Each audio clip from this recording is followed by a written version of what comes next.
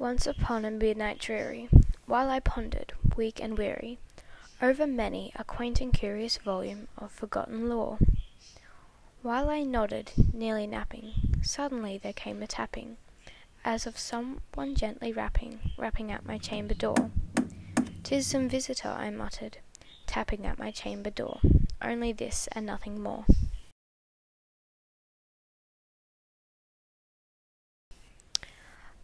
Distinctly I remember, it was in the bleak December, and each separate dying ember wrought its ghost upon the floor. Eagerly I wished the morrow, vainly I had sought to borrow from my books a crease of sorrow, sorrow for the lost Lenore, for the rare and radiant maiden whom the angels named Lenore, nameless here for evermore. And the silken, sad, uncertain rustling of each purple curtain thrilled me with fantastic terrors never felt before, so that now, to still the beating of my heart, I stood repeating, "'Tis some visitor entreating entrance at my chamber door, some late visitor entreating entrance at my chamber door. This it is and nothing more." Presently my soul grew stronger, hesitating then no longer. "Sir," said I, "or madam truly, your forgiveness I implore. But the fact is I was napping, and so gently you came rapping, and so faintly you came tapping at my chamber door, that I scarce was sure I heard you. Here I opened wide the door, darkness there, and nothing more."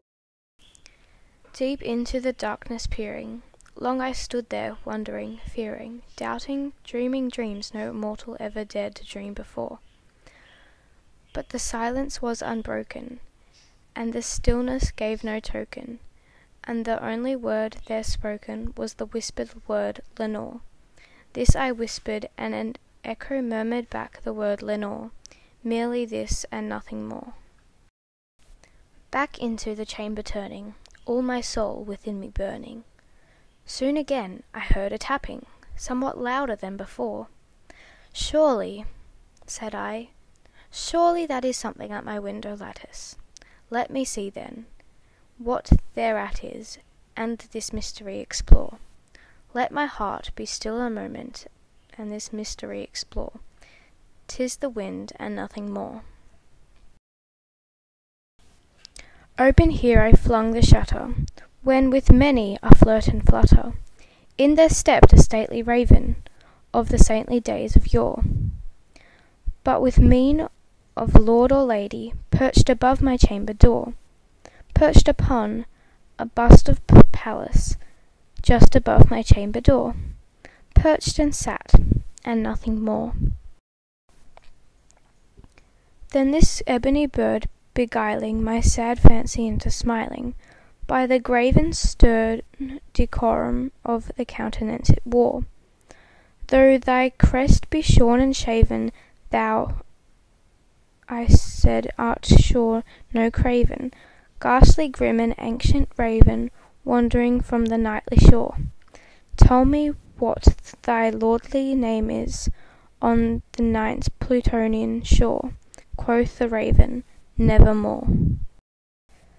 Much I marvelled this ungainly fowl to hear discourse so plainly, though its answer little meaning, little relevancy bore. For we cannot help agreeing that no living human being ever yet was blessed with seeing bird above his chamber door, bird or beast upon the sculptured bust above his chamber door, with such name as Nevermore.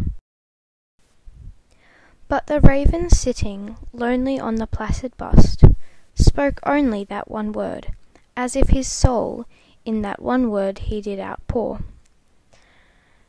Nothing farther than he uttered, not a feather than he fluttered, till I scarcely more than muttered, "Other friends have flown before. On the morrow he will leave me, as my hopes have flown before." Then the bird said, "Nevermore." Startled at the stillness broken by a reply so aptly spoken, "Doubtless," said I, "what it utters is its only stock and store, caught from some unhappy master, whom unmerciful disaster followed fast and followed faster, till his songs one burden bore, till the dirges of his hope that melancholy burden bore, of never, nevermore. But the raven still beguiling all my fancy into smiling, straight I wheeled a cushioned seat in front of bird and bust and door. Then upon the velvet sinking, I betook myself to linking fancy unto fancy, thinking what this ominous bird of yore, what this grim, ungainly, ghastly, gaunt, and ominous bird of yore meant in croaking nevermore. This I sat, engaged in guessing, but no syllable expressing, to the fowl whose fiery eyes now burned into my bosom's core. This and more I sat divining, with my head at ease reclining on the cushioned seat lining that the lamplit gloated over, but whose velvet violet lining with the lamplit gloating over she shall press, nevermore. Then methought the air grew denser, perfumed from an unseen censer, swung by seraphim whose footfalls tinkled on the tufted floor. Wretch, I cried, thy God hath sent thee. By these angels he hath sent thee.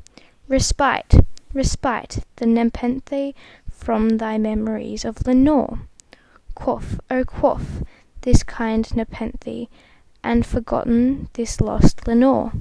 Quoth the raven, nevermore.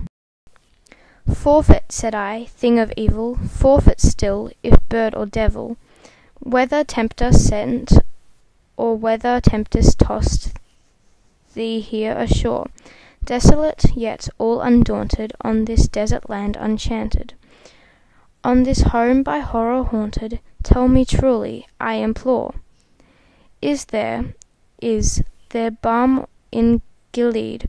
Tell me, I implore. Quoth the raven, nevermore.